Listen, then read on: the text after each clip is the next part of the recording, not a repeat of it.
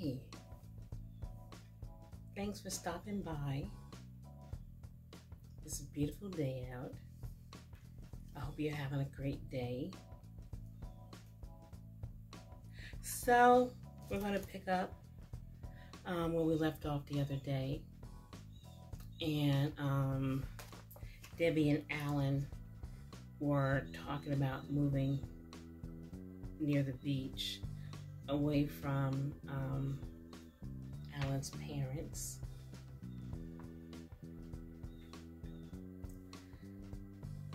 And they're preparing for the weekend for the show. So, I'm gonna read. My brother Alan had lived in the house behind Mama and Papa for 2 years.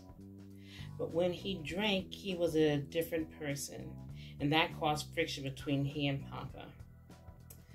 Him and Debbie fussing and fighting. There was just too much going on, and my parents were too close and could be all up in his business, you know? So, he and Debbie had moved to an apartment building not far from the ocean, just a block from the lake also. Monica and myself now lived in the house he had moved out of. We told you we were a close family. Well, it was time to start getting ready for our hair show. It was good I had moved. It was actually more convenient for us. I had more space here to spread out all the things we needed for the show, and setting up hair dryers and things like that. Okay, Leia, let me start with your head now. You have that super fine hair that might need a little extra. Marie said. A little extra what? Leia said. You know your hair. A little extra anything and everything, Marie replied. Leia had already washed and set her hair. She and I both were beauticians and had gone to cosmetology school together. I was fantastic with chemicals on hair, and she was a super with haircuts. I had told her the other day to set her hair with beer. That would make it hold better, and it's a great conditioner because of the protein. She had done as I had told her, so her hair wasn't hard to work with. I just applied quite a bit of hairspray to keep it in place. First of all, by the time we stopped running our mouths and eating, it was almost 3:30. That brought us to 4:15, and I had 3 more heads to style. Everything they were wearing could be put on without messing up their hair and makeup. I moved on to Deja's hair. Leia had cut Deja's hair short. It was black, shiny, short, and sassy. I styled it with a full crown and tapered real quick at the nape of the neck. I moved on through hairstyles with an ease, styling, spraying, and gelling. Paula had a sharp shag with a bang, pumped and teased at the top to be more exaggerated and dramatic. Trina had really healthy looking black hair, but I had styled a dark brown wig with highlights to bring out her eyes and fantastic features. I finally got myself together last but not least. 6 o'clock, we headed for the convention center. That's where the show was going on later. We joined a bunch of other women and men that were getting ready for the show. Once we arrived, we got dressed, and there were a few makeup artists there to help with the makeup.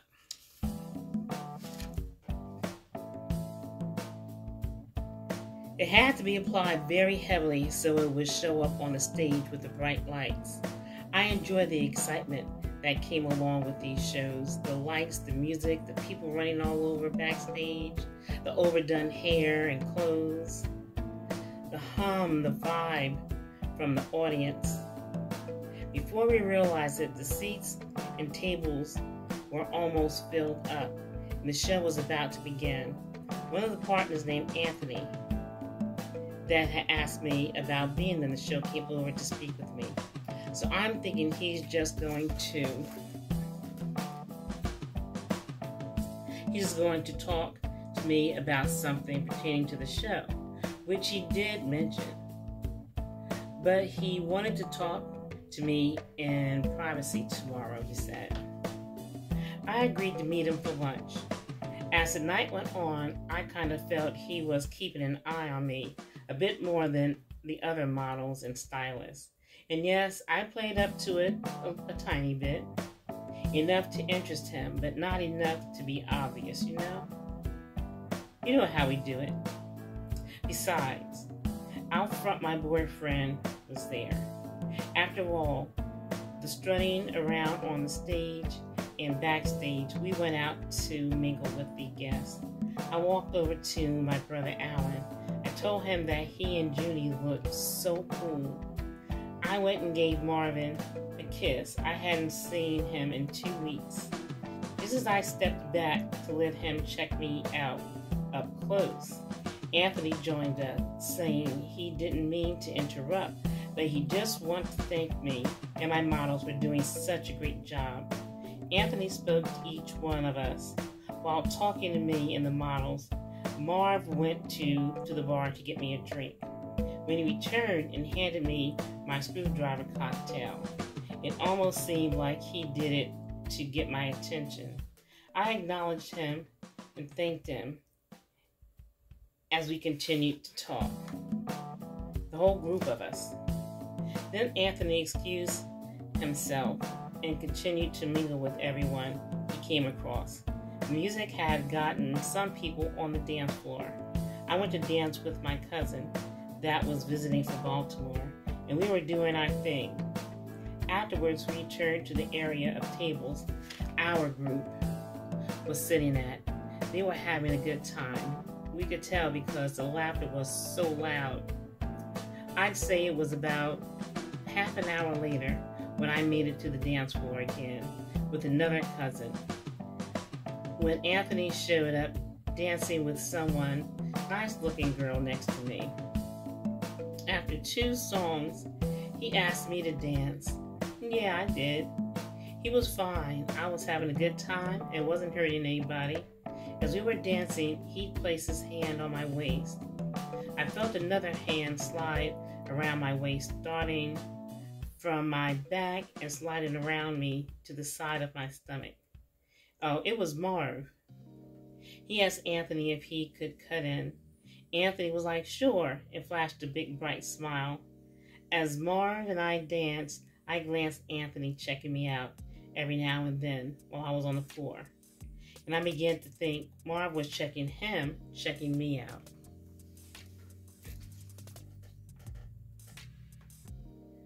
So Marv mentioned to me about Anthony seemed to be interested in me. I was telling him, yeah, he really seems to like my work. Marv was like, it's more than your work he's interested in. Stop it, sweetie, I told him. Now go on and shaking that ass for me, I said to him. He just laughed and spun around in front of me, and he really did shake his cute little ass for me. And I reciprocated for him. Now I could feel Anthony watching, and somehow I picked up on his feeling of not liking what he'd just seen. I acknowledged to myself that he was attracted to me now.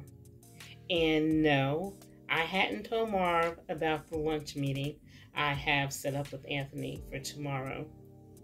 I figured that went out by tomorrow morning. Really, I don't know what this guy wanted to speak with me about.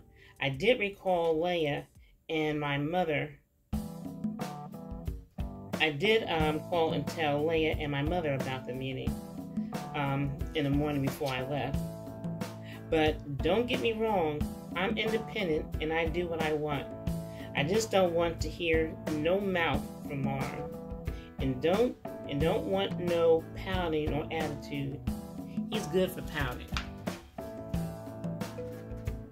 As the night went on, and we were having a really nice time and mingling, while Mom and I was dancing, Anthony had gotten behind me on the dance floor.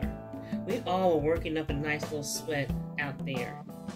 As the one song ended, Marvin left the dance floor and went to our table. That's when Anthony got too close for comfort. He had his back to me. His butt had rubbed up against mine. Not on purpose, I think, just a crowded dance floor, you know? Then a minute later, I felt his front rub up against me. For a split second, again, a crowded dance floor. So I turned this way and danced for a minute. I turned his way and danced for a minute. Then back to the other guy I was dancing with.